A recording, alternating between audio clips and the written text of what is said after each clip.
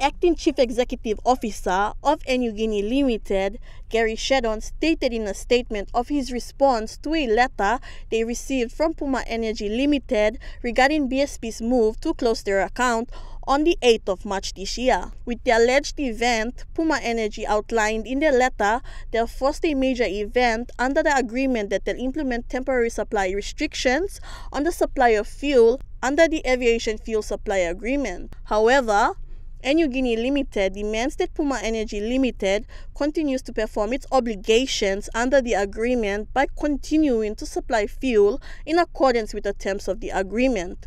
A failure to supply fuel in accordance with the agreement will amount to a clear breach of the agreement.